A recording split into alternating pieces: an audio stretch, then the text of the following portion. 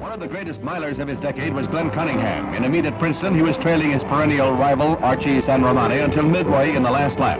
Here's a fine example of Cunningham's style as he turns on the heat with yards to go to pass San Romani and go on to win. The 4-minute mile was far in the future, but in those days, Glenn Cunningham was the man to beat.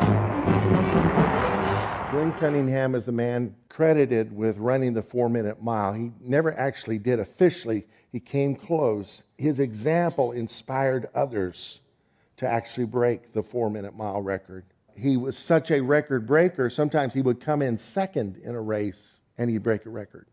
Obviously, the first place winner in that race broke a record, but even his second place broke the record. So those running against him were inspired by his example.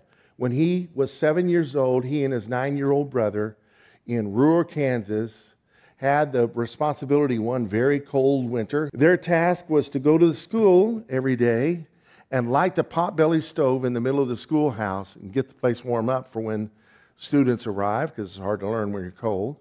So they filled the stove with wood and took the kerosene can and poured it on the wood and struck a match. Well, unknown to them, someone by mistake had put gasoline in that can, and it was an explosion.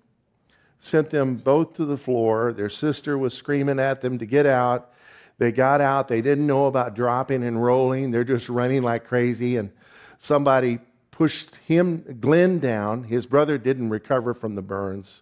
Glenn survived and was sent home, told he wouldn't survive. He was not expected to live. The flesh was burned off of his legs in numerous places.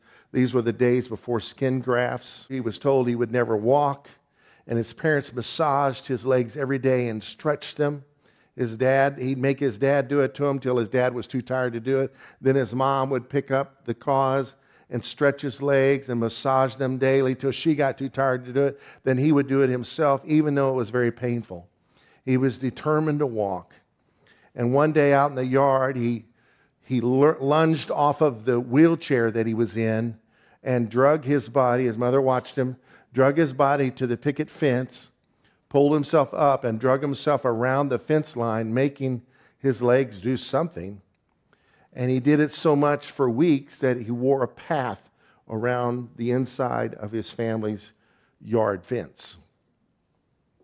Determined to walk. And finally he was able to somehow walk and found out it was easier to run than it was to walk. So if it was 10 feet, he would run. Easier to run than to walk. Wound up discovering he was a good runner and became an inspiration to all that knew him. Not only was he a champion runner, but he went on and became quite a student, earned his PhD, and survived a terrible divorce, the 2 kids to raise, and was blessed with a second wife with whom he had 10 kids. So he's the father of 12. They had a ranch for troubled youth, and over the course of his life, he and his wife helped thousands of youth. There's always a turnover going on. I think the record of the inhabitants on their property was like 87 people. So this guy was a guy of determination and inspiration for us all. Someone who was determined to help others. Someone who remembered what it was like to hurt and inspired everybody that knew him. Glenn Cunningham, he was a believer. His favorite verse was in Isaiah 40. They that wait on the Lord will renew their strength. They'll run and not be weary. They'll walk and not faint. A lot of people do not know that the result of his injuries, his right leg was 2 inches shorter than his left leg, and his left leg had no toes. So he's missing the toes on his left foot with a leg 2 inches shorter than the other, and he's winning races. And at least 2 of his fellow record breakers were from Kansas.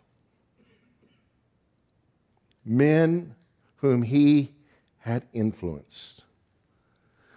Lord, I pray that you help us to be influenced by those who are committed to you, and help us, Lord, to influence others to live a life of devotion to you.